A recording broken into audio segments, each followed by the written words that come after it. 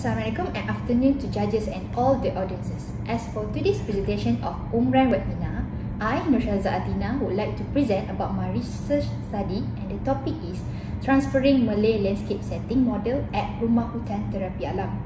For your information, Rumah Hutan Terapi Alam is a spa village that is located at Batangkali, Selangor. For the presentation flow, it will be started with research background, issues, literature review, problem statement, aim and objective, methods, findings, and lastly the recommendations. First and foremost, let's begin with the first slide, the introduction of Malay landscape. Malay landscape is a part of a Malay culture and it is originated from region of the Malay archipelago. The Malays are well known for their culturally rich heritage and inherited values. Malay landscape is a tangible cultural heritage and been practiced among the Malay in the past. It is closely related with their own custom and belief. However, the issue is the Malay landscape existence is rarely known by today's generation because firstly, the Malay landscape has lost its identity due to a rapid urbanization and current trend development. People today prefer a modern design rather than a traditional landscape design. And lastly, the preservation of historic buildings in Malaysia. It is an evident that preservation in Malaysia tend to focus on the architecture, historic building rather than its surrounding. Therefore, it has contributed to the loss of typical Malay landscape in terms of physical characteristics and cultural values. Next, moving on to the literature review of the Malay landscape. Previously, the Malay was dominantly involved in the agriculture activities for their source of earning and an additional food supply. Examples of the agriculture are rice field, tapioca bush, and coconut grove. They rely on the plant the most and practice the concept of tree planting for various functions such as shades, boundary, and aesthetical. There are two main elements in the Malay landscape, which are hardscape and softscape. They prioritize the function of plant for ethnobotany purpose, while the landscape furniture is an extra element that complement the design of a garden, such as like kebun padi, kola, wakaf, and the carving pattern. There are 6 functions of plants in the Malay landscape, which are utilities, healing and consumption, aesthetical, shades, boundary, and foods. And now, the Malay garden concept. It is a harmonious interaction between man, culture, and environment. It consists of 4 main house compound compositions, which are laman hadapan, laman sisi for right and left, and laman belakang. Start with laman hadapan. It is located at the front area and functioning for an outdoor activity or gathering, also known as laman tiba to welcome the guests. Next, laman sisi that is located the right and the left of the house. It is long and narrow and connects with laman belakang, firstly for daily activities. And lastly, laman belakang, or known as laman suri.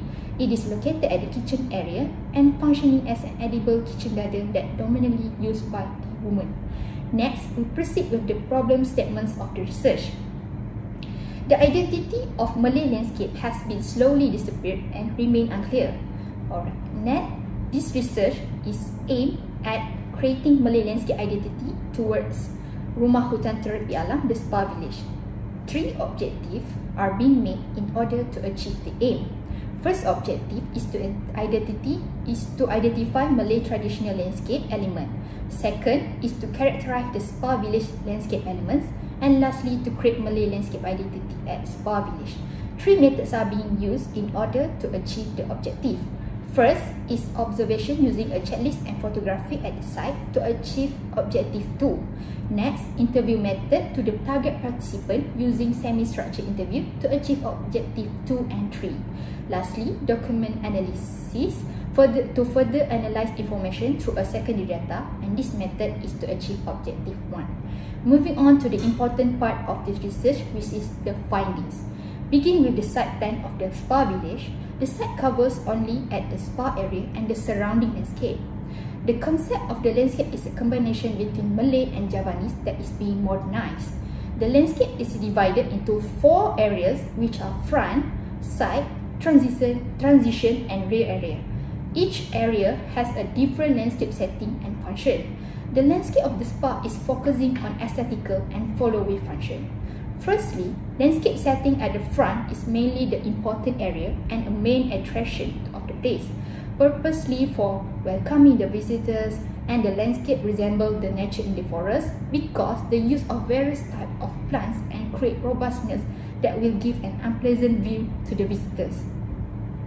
The composition of the plants are varied from shrubs to trees, while for the hardscape, it consists of pavement, signage, planter box. And secondly, the side landscape, it covers the right and left side of the area.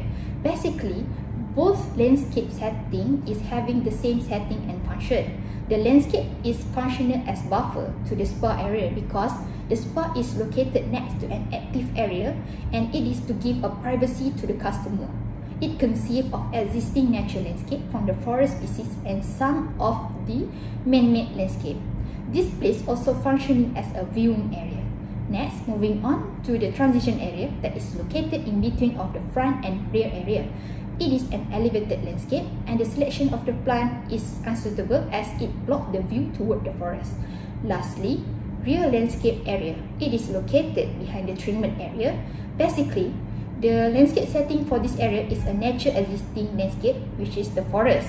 It's functioning as a viewed area and purposely for the customer in a treatment process to get a natural view from the room. The plant species used for the landscape is mostly are not from a common Malay plant species such as trees are Plumeria, Yucca alifolia, and Heliconia bihae, while for shrubs are Euonymus japonicus, Lyra pinuscari, and Zamia furfuraceae. The plants are being used for an aesthetical value rather than the function itself. Finally, from the findings, some issues have been identified and there are 3 design recommendations. Firstly, to enhance the 4 existing landscape space by proposing new landscape setting which are laman hadapan, laman sisi, laman belakang, and additional space which is laman tengah.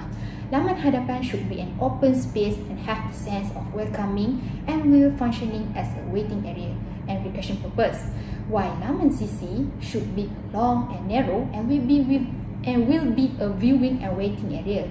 And lastly, laman belakang and tengah should be an edible garden that plants various types of herbs and medicinal plants for the visitors and as a spa product supplies for the treatment process. Second recommendation is to increase the use of hardscape, which is the Malay landscape furniture such as wakaf, pumpkin, and wayan. Lastly, to increase the use of Malay common plant species for the landscape that is suitable for each space function, such as laman hadapan should consist of vibrant and colorful plants to welcome the guests, such as Michela champaka, Rosa spp, Hibiscus rosanesis, and Cocos nucifera. While laman sisi should consist of higher tree or for boundary and shades, and a fragrant plants for aromatherapy such as Jasminum sambac, Bambusa spp, Areca catechu. And lastly, the laman belakang should have an edible tree such as Amaranthus, Piper betel, Curcuma longa, Citrus microcarpa, and lastly, Pandanus amarifolius. Thus, transferring Malay landscape to the spa village is relevant and can promote the uniqueness of the culture as well. Thank you.